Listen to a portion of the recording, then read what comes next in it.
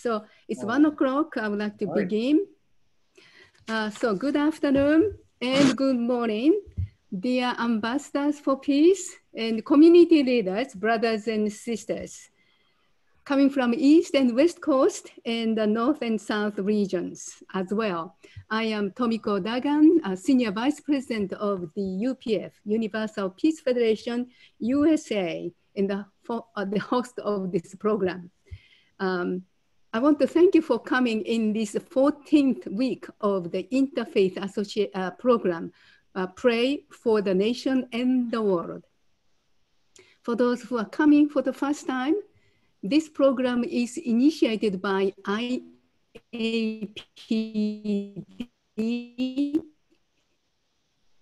Interfaith Association for Peace and Development.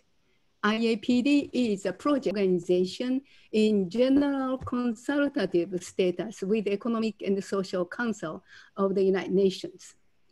We are really facing a challenging time. Throughout the ages, religions have guided from darkness to light, despite its shortcomings, and provided us with the moral foundation and vision of the good society.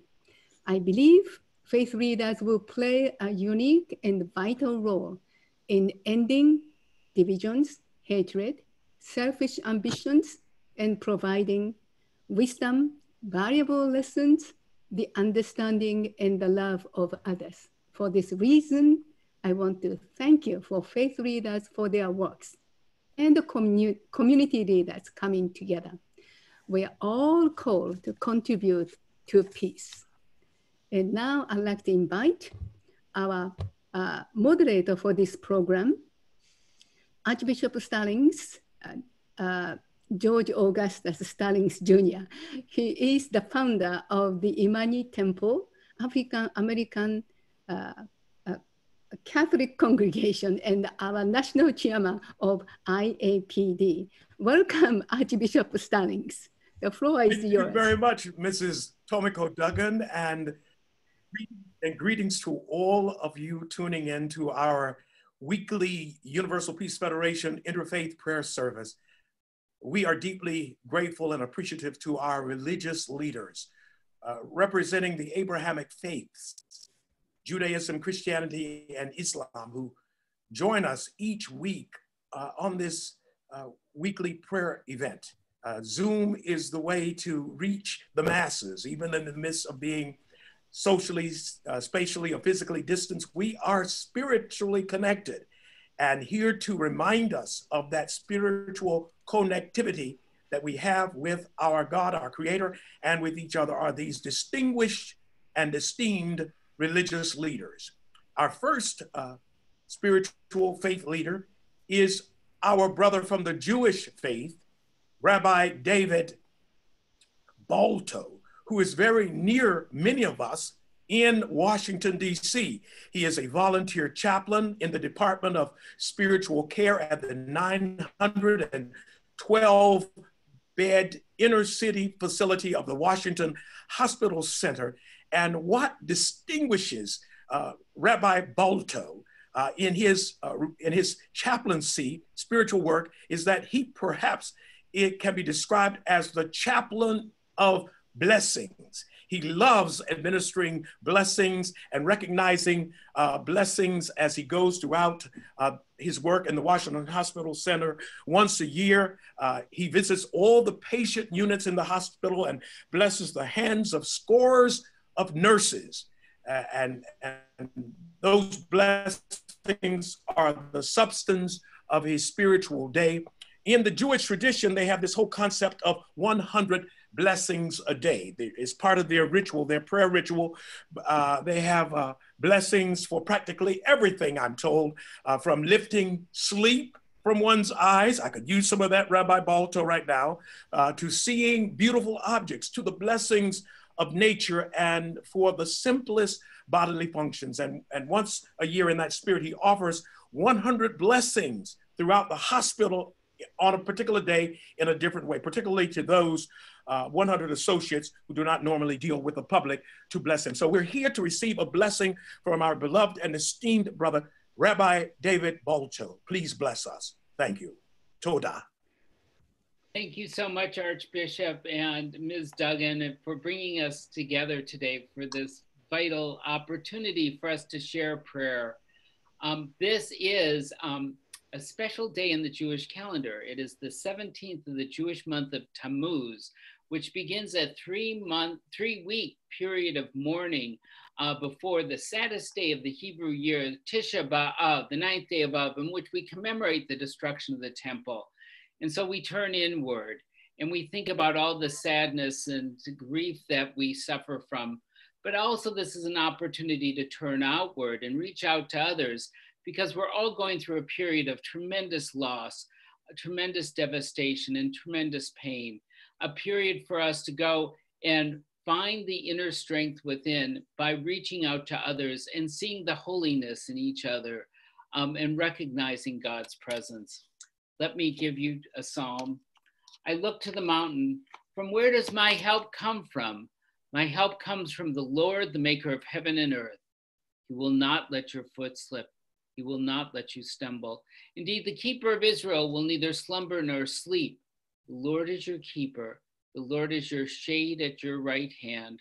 The sun will not strike you by day nor the moon by night. The Lord will keep you from all harm. He will watch over your going out and your coming in from this day forth and forevermore. So as we unite today and share our words of prayer to God, let us see God's presence in each other. And by recognizing that special nature of all of us, that we are God's children, uplift our souls in prayer to the Almighty. Amen. Amen.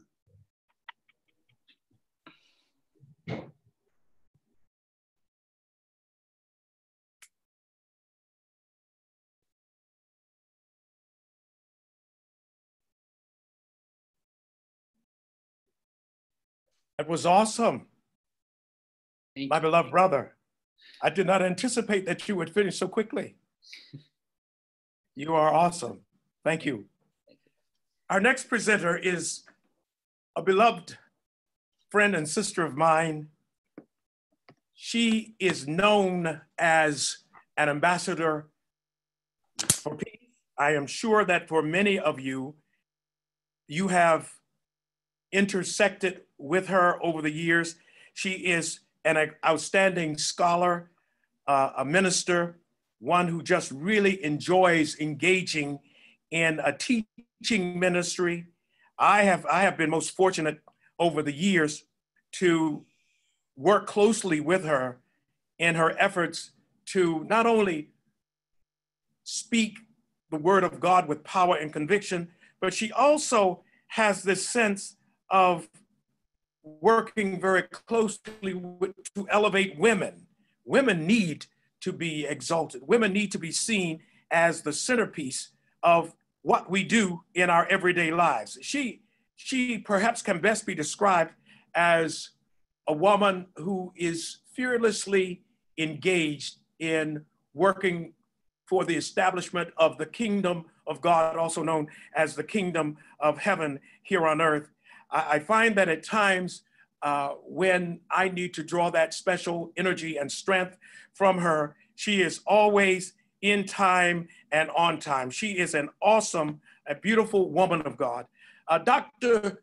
Glovinia, the Reverend Dr. Glovinia Williams, always has a way of showing the exceptional. I remember receiving a box of cookies from her for a Christmas present. I had no idea that it was coming. And she said, I have something special for you, Archbishop. I have something special for you. And she treated me. Reverend Gupta, you can appreciate someone like, we asked for you earlier, Dr. Gupta. We now see you. You know Dr. Glovinia Williams, and you are well aware that she has truly represented the best of us. She's also in the Washington, D.C. area. And so I want to share with you a great scholar, a great teacher, and an influencer. And when she finishes her remarks, I'm going to tell you something very special about her. But right now, I see that my internet connection is unstable, and I'm trying to stabilize it. I don't know where to go, so I got another computer that I'm going to bring on.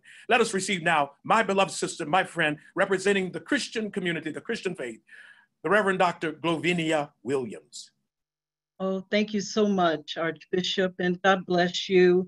An honor today to Mrs. Duggan. Thank you so much for this invitation. And I do give honor to the Spirit of Christ that's with us, dwelling within us, and ever so present with us today. I also give honor to Father and Mother Moon, because I just so honor them that they have brought us all together here today.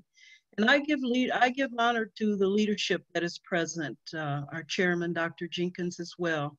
I'm so honored to just share my thoughts with you today on this 14th Interfaith Prayer for the nation and the world.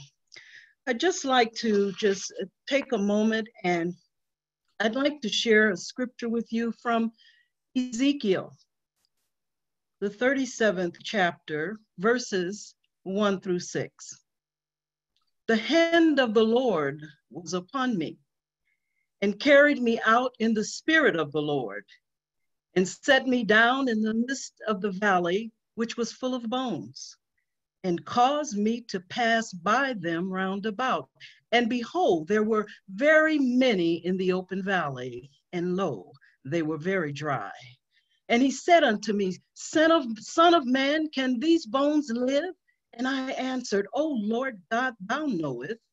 Again he said unto me, Prophesy upon these bones, and say unto them, O ye dry bones, hear the word of the Lord. Thus saith the Lord God unto these bones, Behold, I will cause breath to enter into you, and you shall live. And I will lay sinew upon you, and will bring up flesh upon you, and cover you with skin, and put breath in you. And you shall live, and you shall know that I am the Lord. I do believe today that all that is going on in the world, I believe that it is a time that we as believers must do what we can to help to diminish hate and revenge, actually dispel it, because we know that light can destroy darkness. So I'm just asking that we think about today that as God brings our heart into focus, that we'll begin to exemplify even more love and value love and being able to accept our human beings. I believe that everyone wants a feeling of acceptance. And so as we want to be accepted, as we can just ask God to help us to put newness on the bones so that we can accept others. And although there has been a long history of problems in our nation, by the grace of God, we can stop it. But we need God to provide us with direction and instructions.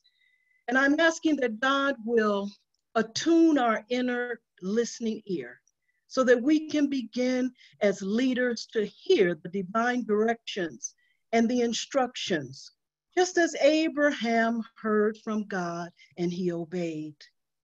So we are just being forced now to think through these things so that we can take down those hard structures and idols that may be in our heart that can cause division, and that we reach out to souls and then reveal our divine mission, that God will uplift us. And with that, I'd like to say a short prayer. Father, you are the rebuilder and the restorer and the emancipator. You're the creator of vision. I ask today that you hear our prayer, and we're praying not only on behalf of ourselves, but we're praying on behalf of your flock, even for those who have strayed.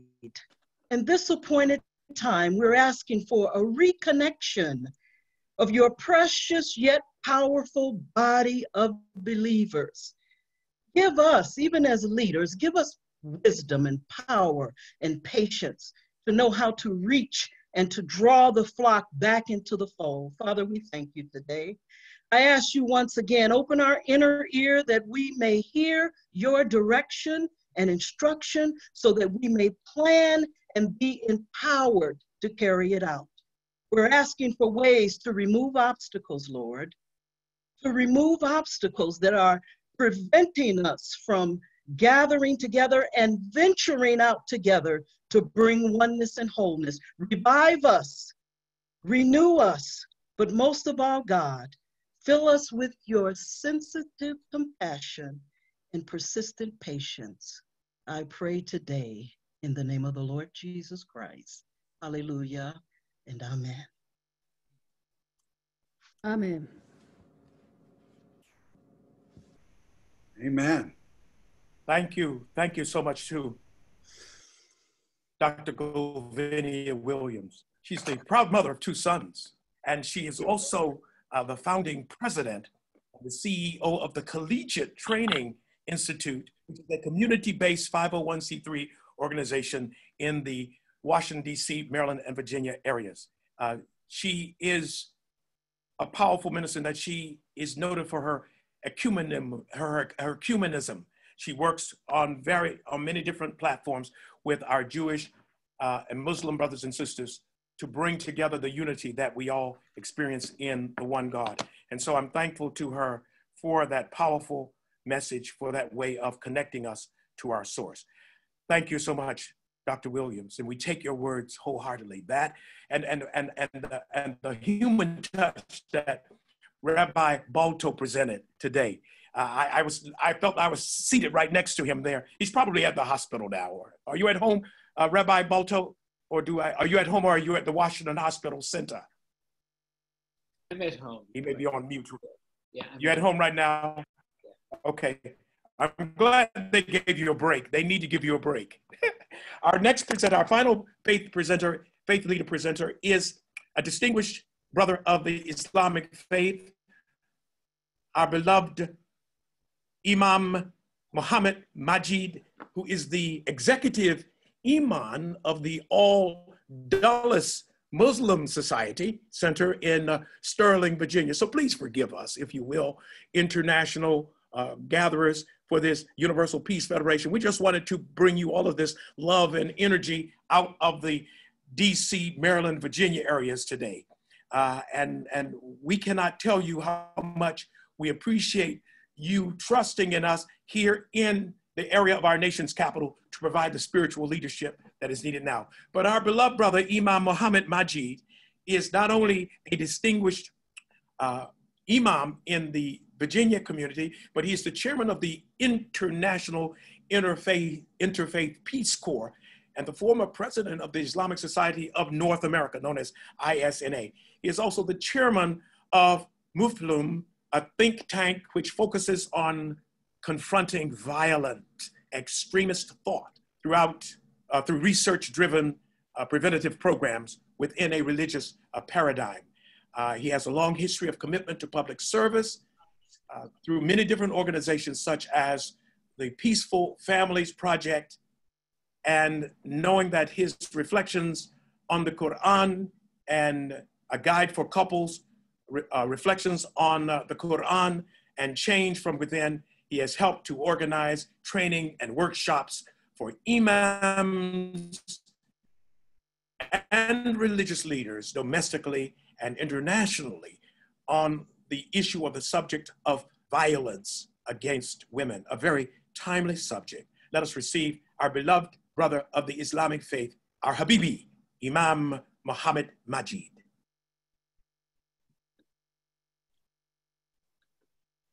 Thank you so much, Archbishop, for this wonderful and generous introduction. It's a great pleasure to be with all of you today. We need to get together to pray for the nation and to pray for the world. We need to heal the world. I would like to share with you 2 passages from the Holy Quran, and then I will offer a prayer and explanation. The first passage, short verse from the Holy Quran, from chapter 49, verse 13, where the Holy Quran, God says, "O humankind, we have created you from a male and female Adam and Eve, and made you into nations and tribes, so you might know one another. And the best among you are those who are more conscious of God. The other chapter, verse from chapter 30, from the Holy Quran, verse 23. God says, and among the signs of God in the universe is the creation and heaven of earth. The creation of heaven and earth and the variation of your languages and your colors. Very surely, and that are signs for those who reflect. Look into those two passages from the Holy Quran, that I look to all humanity as one family, which very much being represented today in this Zoom. We zoom in together as one human family. That regardless of our ethnicity, regardless of faith background, regardless of gender, we are one family.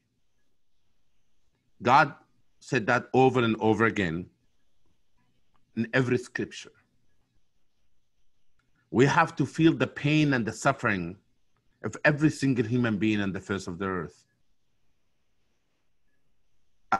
as our own. We have to consider everybody as a relative of ours, because at the end of the day, that we are children of the Adam and Eve, and all of us are dependents of God. Therefore, I would like to offer a prayer. Oh God, give us the wisdom to understand our unity as one family. Oh God Almighty, give us the ability to hear the cry of the vulnerable and the need of the oppressed, people being oppressed around the world. Oh God Almighty, make us use our hand to help, to feed, to stand with vulnerable and needy people in the world. Oh God Almighty, give us a heart that loves everybody. Give us a heart that forgives, free of grudge, free of hatred, free of jealousy, free of envies. God Almighty, make us realize our humanity. Oh God Almighty, make us always show gratitude toward you with sharing what we have provided for us. Amen. Amen.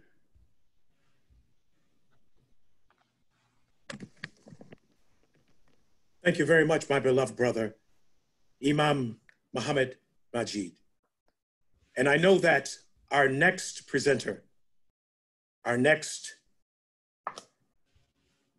convener of the ones who have made these powerful presentations, the Reverend Dr. Michael Jenkins, who is the esteemed USA Chairman of the Universal Peace Federation, will express his profound gratitude and appreciation to each of you. But before he does that, I say to each of you, to our Jewish brother, Toda, to our beloved Christian sister, thank you, and to our Islamic brother, Shukran. You have made this a very powerful and meaningful day of prayer and reflection. Let us now receive our esteemed USA Chairman of the Universal Peace Federation, the Reverend Dr. Michael William Jenkins. Thank you so much, Archbishop Stallings, for your beautiful leadership, which brings unity and also inspiration to every one of our interfaith prayers. I want to thank Rabbi Balto and also Sheikh Majid, and also our beloved great Christian leader and teacher, Dr. Glovinia Williams, for your beautiful words of encouragement and words of love from heaven, and also your encouragement through prayer. Prayer is the most powerful thing we can do as people of faith. We are all people of the book. We have Hindus here, Buddhists, and we also are on Facebook Live now with over 400 people watching in. And this is also going global now, so we'll see more and more faith leaders come together. But the way prayer can help change the current crisis that we're seeing all over the world, not only in America, but all over the world, the crisis of breakdown of family, the crisis of pain and conflict, and also the crisis of the pandemic, which is taking lives of beloved family members and friends. How do we face this crisis? We need God. Only God can guide us through this so that we can become stronger. And by praying together, especially from our many faith traditions, we are connecting with the eternal, the unchanging, the absolute God and creator of us all. When we do that as people of the book, as people of faith, what happens is we are connecting with our divine source of life, our divine creator of love, which also touches and edifies and strengthens the divinity in each one of us. And then as we pray, we also can cause the move of God in such a way that spiritual power comes to heal disease. Spiritual power comes to reconcile enemies and to overcome injustice. And therefore, we believe that your prayers today will have a tremendous impact, saving countless lives all over the world, because we're really invoking the power of the divine to really bring peace and love. We want to invite you all to be part of something that's going to begin at the end of July called Peace Road. We'd like all of our interfaith leaders to help bring your spirit from your tradition, your word, from God's word that comes through your tradition, to the Peace Road tour that's going to begin in Plymouth, Massachusetts, and simultaneously in Point Comfort, Virginia, where the 1619 memorial is, when Africans first were brought to America in chains, and where the Plymouth Rock, where pilgrims landed for religious freedom. But we are seeing ourselves as one family. We are one family. We're all equal. And therefore, we need your religious power and spiritual wisdom and your love to help make a path for those families to come together historically and also on this trip across America. We'll be live on Facebook every single day, and we would love to have your support. So we ask you to pray for that. It's called Peace Starts With Me. And the fundamental element we're seeing that is giving us all strength and power is that we can't expect someone else to really do what we can do. We can be the peacemaker. And when we begin with our own love for God and our own heart towards other people, an act of love representing the divine can also be essence of peace, which starts to spread. The only person I can really truly be responsible for is my own relationship with God and my own relationship with people.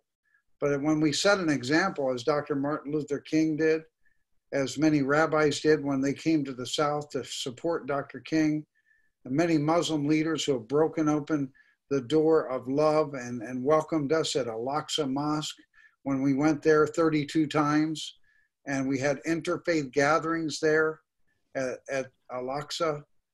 I see that the religious leaders, when we're touching that way, it opens up the world of peace and love. And peace and love has to come from God, and God's chosen representatives are the Hindu, Buddhist, and all the faith leaders on this wonderful, wonderful interfaith prayer. I'd like to ask you all to join me just in a moment of silent prayer for those who are suffering from the virus, suffering from disease, and also suffering from conflict and family struggles. Let's pray for healing, just silently for a moment. Amen.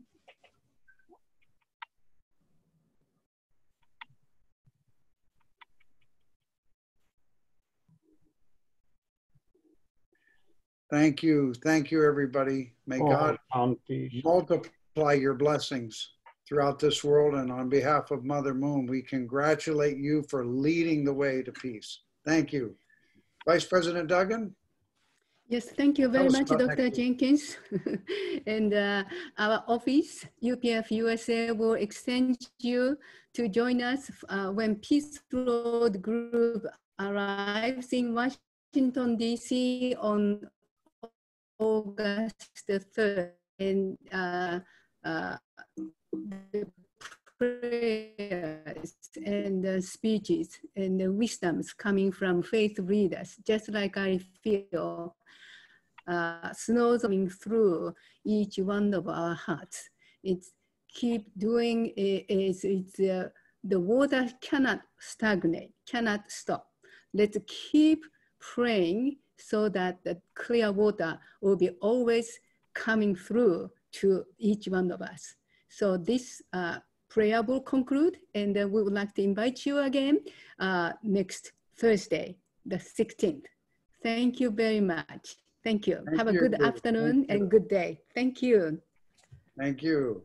Thank you. God bless you all. Thank you. Captain Balto, thank you so much, Imam Majid. I know we took 1 month to make an appointment for you to come to our program. I'm very honored to have you here. Thank you so much. Thank you for Sir inviting me. Williams, Ravina, our sister, thank you very much. Thank you. Archbishop Stallings, thank you Grazie. all. Thank you. Bless Bye. everybody. God